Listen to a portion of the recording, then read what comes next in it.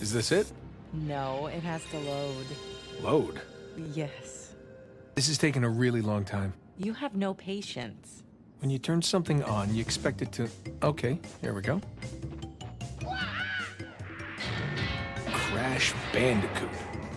Naughty Dog were put on the map in 1996 after creating a Warner Brothers style cartoon and converting it into 3D in the form of Crash Bandicoot. They were concerned with good graphics and foley to give the game a competitive edge, which it certainly did as it quickly became PlayStation's Mario. By the end of 1999, Naughty Dog made 4 beloved Crash games alongside Universal Interactive, but then they severed ties and got their eyes on a new IP, Jak and Daxter, another iconic game in the PlayStation library with a focus on creating an immersive world within a 3D sandbox platformer opposed to Crash's linear platforming. The sequel went big, with its plot being much darker. Naughty Dog were beginning to create games that have more depth than being just fun time wasters that have fragments of a story. This approach evolved even further when they ditched the Jak and Daxter franchise to make Uncharted: Drake's Fortune. The game was literally known as Project Big during production, as this would have been, well, their biggest project yet. And while I don't really like the game, nor do I think it really holds up, you cannot deny the absolute milestone this is in the gaming industry. There was an emphasis on storytelling and character done through the impressive advancements in motion capture technology and a huge focus on realism and a large attention to detail. And this is what cemented Naughty Dog as what they're known as today, as they continue to produce sequels in the Uncharted franchise that, in my opinion, get better with each entry before creating the sensation that turned out to be a truly landmark game in 2013, The Last of Us.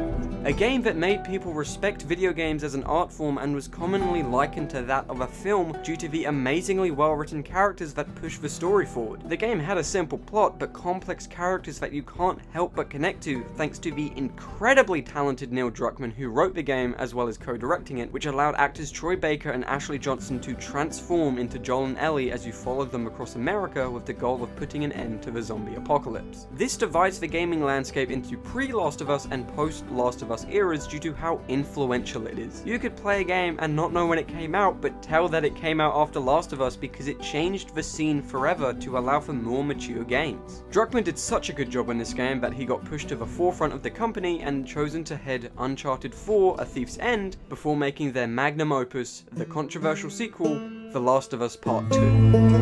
A game that takes risks in its narrative and does something that hadn't been done before, which is so surprising to come across in 2020. This game is truly art of the highest caliber and the biggest proof that lends credence to the idea that video games are the best medium for storytelling by blending gameplay with the story to create unparalleled responses from players.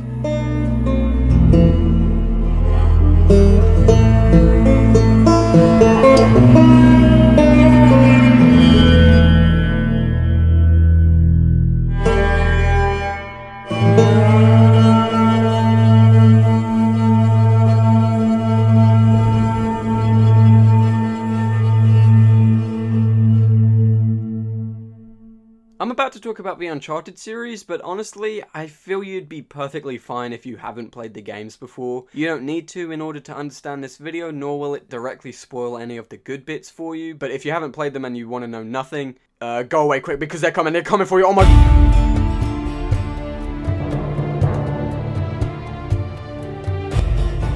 In this game, you play as Nathan Drake, your typical wisecracking everyman, as we follow him and a few of his friends race to find the Chintamani Stone and the lost city of Shambhala before war criminal Zoran Lazarevic and his mercenaries do. And there are several parts in the game where those mercenaries cause a lot of problems for you and therefore Nathan, having to kill them in order to progress. And it's seemingly having no effect on Nathan as he continues to crack jokes. Hey, check it out. Marco. Really? Come on. No. Marco. Polo. It isn't until a final boss fight where the weight of the situation is pitched onto him. You think I am a monster, but you're no different from me, Drake.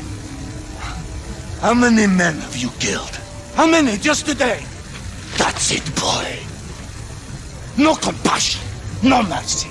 While I was playing the game, I was having a lot of fun and thought it was pretty great, but this is what made me understand why so many people have held it as the best video game of all time. And that's because this scene could only be done in a video game. Yes, you could do it in a film and it would still expose how awful the everyman archetype is, because for some reason we're supposed to root for this guy who kills hundreds of people all while expressing no remorse? But it being done in a video game is so much more impactful because it's not just Nate who did all of that cold-blooded murdering, it was you. All of that weight is now put onto your shoulders as well. It's crazy how they make you feel guilty for doing what you're supposed to do. But what if I told you it was actually up to your choice the whole time and you really did cause a whole bunch of kids to grow up without a parent for basically no reason? There's a stealth level where you can get past it without killing anyone. Realizing that made me feel even worse about myself, and I'm sure many others, because I just run and gunned through that section simply because I find it fun. So that's a fantastic ending and a really good way of making people think before acting. But it's not perfect, and this is where I whip out my beret and start using my big boy words such as ludonarrative dissonance. People who play games are aware that cutscenes and gameplay are almost two different universes. The cutscenes are the canonical events, while gameplay are the weird fanfictions, and that's something we've just kind of accepted. For example, one of my favorite games, Borderlands 2, a looter shooter where enemies are essentially bullet sponges, has a cutscene where a character dies from a single bullet, and while part of you is shocked and saddened by this death, part of you is also laughing because just before this you unloaded about 17 magazines of 3 different guns into one enemy. So you find it weird that this dude died with only a single blast, so you can't fully invest yourself into the story because it doesn't match what you've been playing. And that is pretty much what I mean by ludonarrative dissonance. So while the ending is cool and Nate clearly feels ashamed of himself, you and Nate are right back to killing hundreds of people in the next 2 games, almost as if that cutscene never happened, and undoing Nate's character development. Is this an unfair criticism, as they obviously weren't going to drastically change the gameplay for its successors, and I only included this to show off the fact that I know what ludonarrative dissonance means? Yeah, definitely. But I think this still stands, although it's hard to place where the blame lands. Should it go on to 2 or 3 and 4? Because before Druckmann became the biggest name in gaming and took on Uncharted 4, Uncharted 4 was originally going to have Nathan not pick up a gun until the halfway point, clearly trying to progress this pacifist arc, which I really like because it would have been true to the character, but also at the same time, would that have been fun? Anyway, talking about 3 and 4, you yet again play as Nathan Drake as he races to search for the lost city of Ubar before Catherine Marlowe and her mercenaries do. That sounds so familiar. Yeah, all these games practically have the same plot, but they're still superb, and 3 is especially. I feel this game is very overlooked and not given enough love. I feel it deserves more attention for how well it makes you care for the characters, specifically Victor Sullivan. This is the first time we have flashbacks in the series, which show how he and Nate met. It's very heartwarming and adds a lot of depth to these characters that were borderline outlines of who they are. So fast forward to the end of the game, and there's a dream sequence that mirrors the flashback at the beginning where Sully saved Nate's life, and ultimately yours, only in this dream sequence, the man pointing a gun back at you is Sully, and this stunned me. The game had done such a good job of fleshing these characters out that I could not shoot Sully. I was conflicted because the game is giving me this choice and I don't know if there's a right way or not. I didn't want to shoot him, but what if the game needs me to in order to progress? And I was relieved when it carried on to the next bit before I could make up my mind. And I'm sure there are many players who, like myself with the stealth level in Among Thieves, felt really bad about themselves after finding out you didn't need to shoot him. Linking back to Among Thieves, which persuaded you to think before acting. So although it's very similar to Among Thieves in that sense, this really stands out to me and is what makes Drake's Deception so special in my eyes, mashing the gameplay, plot, and character all into one for an experience you cannot get elsewhere. Okay, so this isn't super special as it's done in other forms of media all the time, but I just want to include it because I love this game, and once again, it being interactive makes it hit home more. At the beginning of the game, we see Nate in his attic looking through all his old artifacts. For new players, this just gives them some backstory so they can understand how good he is at this, but for returning players, it's the fan service room with all his previous adventures that you went on with him. I don't need to explain this, it's just nice. Right, I'm about to talk about The Last of Us, and honestly, most spoiler warnings YouTubers give out are to cover their tracks, but if you watch the next section without having played The Last of Us Part 2, I will actively dislike you. You genuinely are stripping yourself of a one-of-a-kind experience that I believe is not only the best video game ever made, but the best narrative ever told through anything. So please be warned, I am spoiling fucking everything about these two games.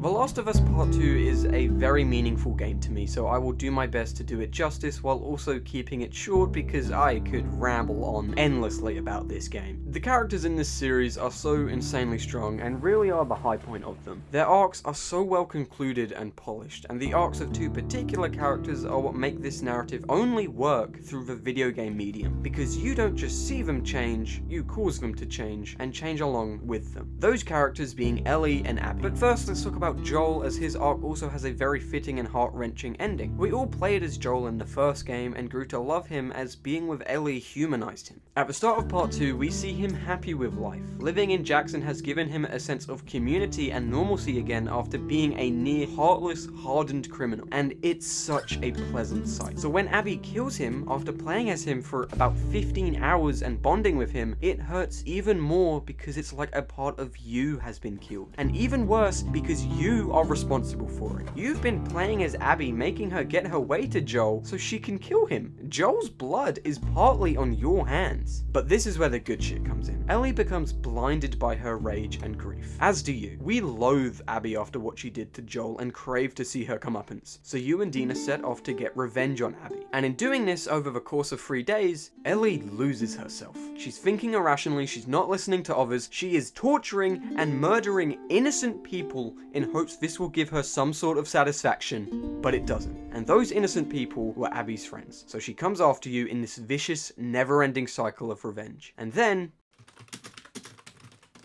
the game now forces you to play as Abby again as you see the past 3 days from her perspective. And no one wanted to do this, but as you do, we learn that Abby is no different to Ellie at all. Joel killed her dad, so she sets on a journey to kill Joel. Abby killed Ellie's surrogate dad, so she sets on a journey to kill Abby. So why should I despise Abby, but still love Ellie? Understanding her story makes you empathize with her and forgive her. As you play as her, she reverts back to her human side, saving Lev and Yara from the Seraphites. And her relationship with Lev mirrors Joel and Ellie's relationship from the first game, as Lev humanizes her just like Ellie did to Joel. So how can you possibly dislike a character when they are 50% one of your favorite characters and 50% another one of your favorite characters? So although the two are the exact same person, their arcs have flipped. Abby becomes what Ellie was in the beginning, and Ellie becomes what Abby was in the beginning. You have become the very thing you hate, so how can you kill the very thing you love? And obviously, everything I've said so far regarding these two remarkable characters could easily be done in a film. It's basic character writing for a character to do something and their motive be revealed to make you forgive them, get angrier at them, or just have a neutral stance on it. And it being a video game enhances that because you are experiencing it firsthand and causing everything to happen. You aren't just seeing the characters, you are them. So the emotional connection will surely be far stronger, but this isn't anything too major in terms of using the medium to its advantage, but it does lead into something that does.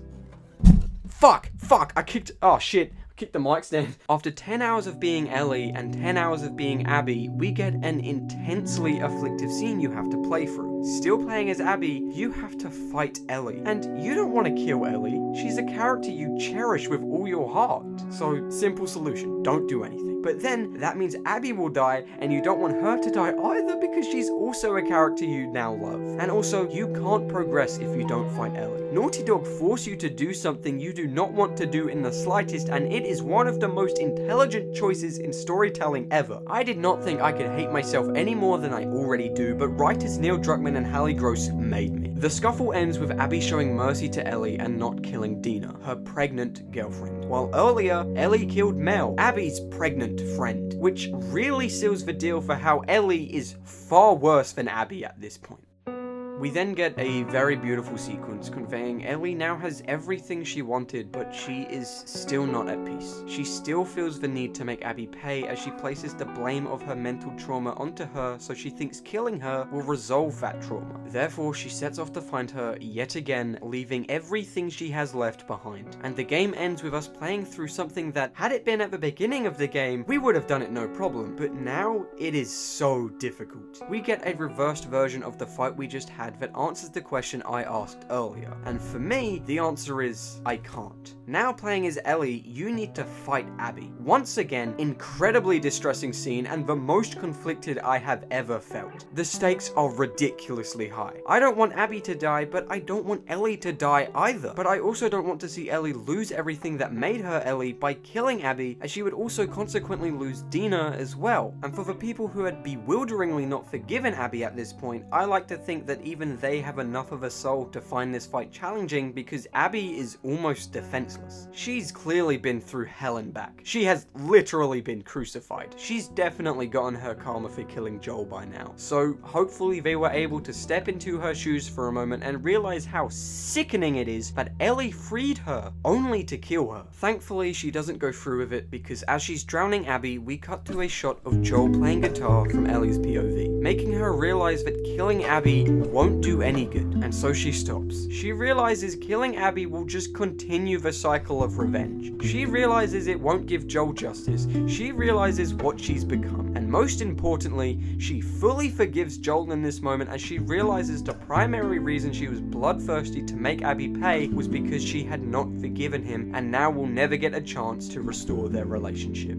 Although Abby didn't drown, in my own tears, I did at the next scene. We play guitar one more time, and it breaks our heart because we can't. Ellie thought that killing Abby would bring her closer to Joel, but it moved her further away because now she can't even play the song he taught her. Her quest for revenge truly made her lose everything, and it could not have been shown better than it is in this game.